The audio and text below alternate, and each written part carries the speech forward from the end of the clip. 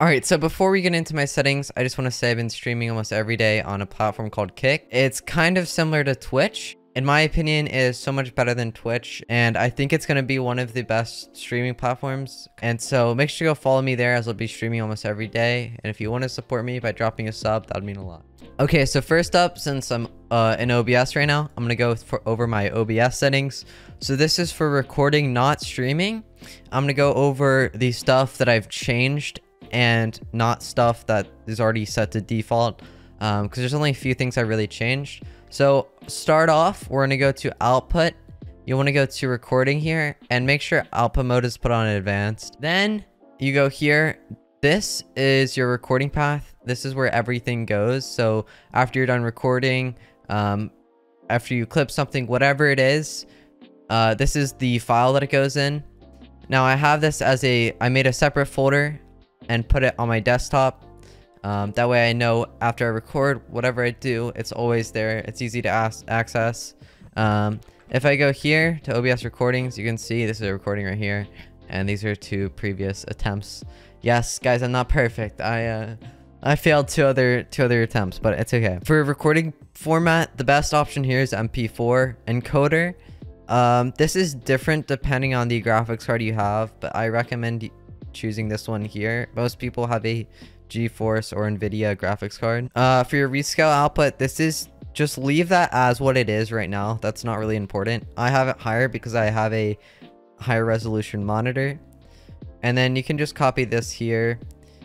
Now this is important. So this is for CQP. This kind of goes over, or this is for all your pretty much quality settings and everything that is important when it comes to recording.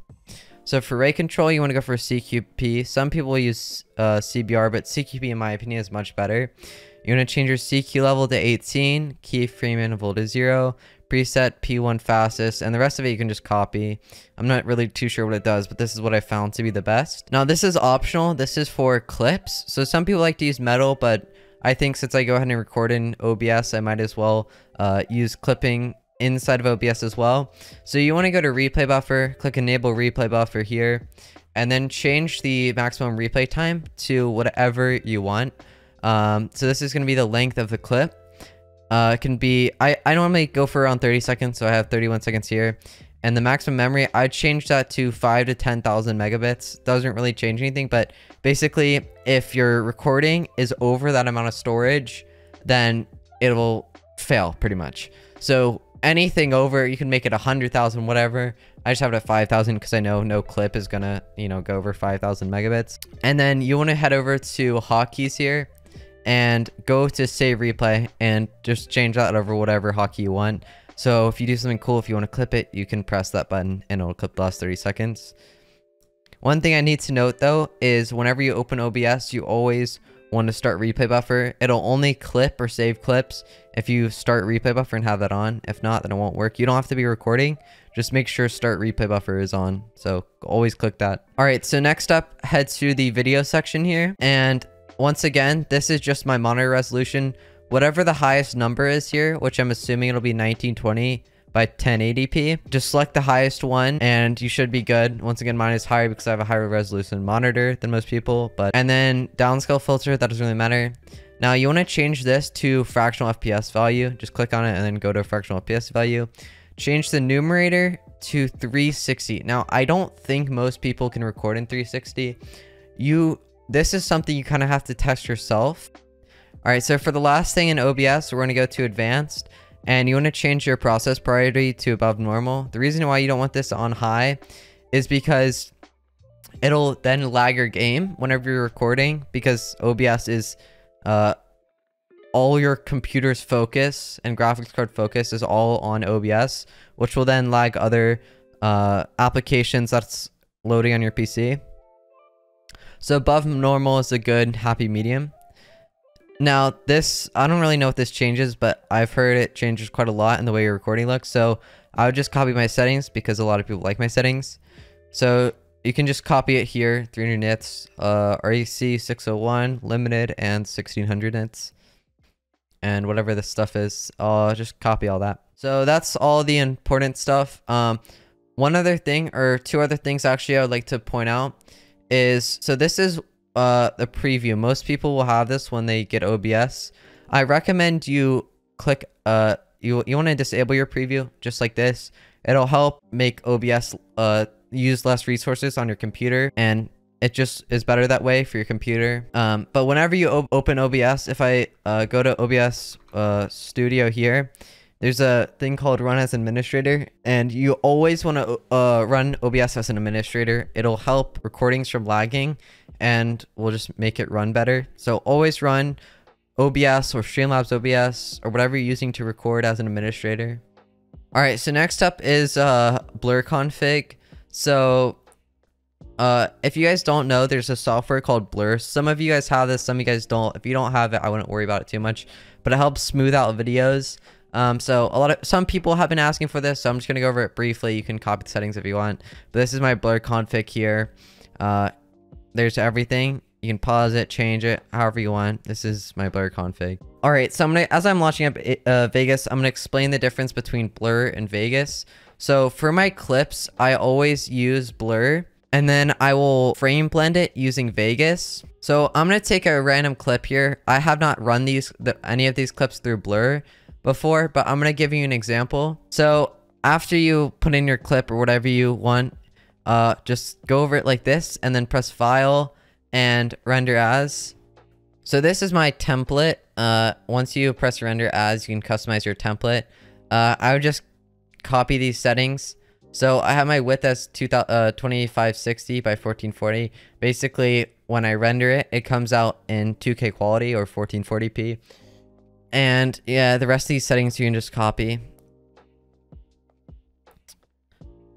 And now the other thing I wanted to mention is for videos you don't use blur. So anytime you don't use blur on a video or clip or whatever it is, go to properties, and where it says resample mode, change this to smart resample. So smart resample is like blur. I think it's just as good, if not better, from my experience, than blur. It makes it really smooth. So for longer videos and sometimes clips, I'll use this.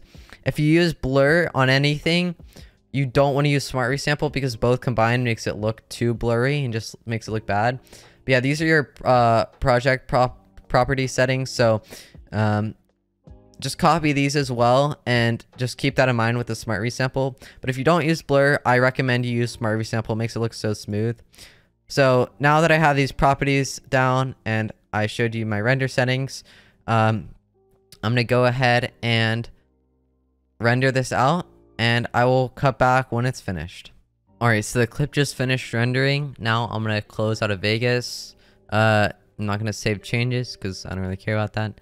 And I'm actually not sure if this is a good clip or not. I'm going to mute it up so it doesn't show anything. This was a ranked game I was playing. I drop here, and you can just see how smooth it looks. I'm not sure if how good it looks. I'm just sitting at the left diamonds. But on my screen, it looks incredible. You guys have probably seen my clips and montages and all that, and how like smooth this looks. But this is with smart resample, and I didn't even use blur or anything like that. And with these settings, you can get just as good as this. Yeah, I'm just sitting at their left. Nice little 4-hit flawless on Deer. I don't know if I'll use this in montage or not. It's a okay clip, but I mean, it is on Deer, so who knows. All right, so before I show my Badlion settings, I'm gonna go ahead and show my Streamlabs settings. And for this as well, you also want to run as an administrator.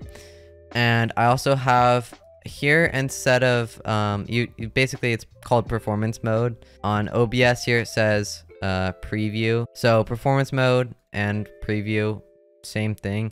But yeah, basically you just right click here and click performance mode, and it'll turn off. But I'm gonna go over my settings here for streaming, because a lot of people have asked how my streaming looks so good. Now on Twitch, the maximum bitrate is 6,000 and the quality isn't that good. Now, one reason Kick is so much better is because the quality is so much higher, the lag is less, and stream delay is not as bad. One reason is because you can stream in higher bitrate. So I only go to 8,000. I'm not sure if you can stream higher than that or not, but I stream 8,000 bitrate. For the encoder, NVENC NVIDIA new. Make sure your mode is advanced and it's on streaming. For rate control, for streaming, you always want to use CBR, not CQB. You would think recording and streaming settings would be the same, but it's actually not.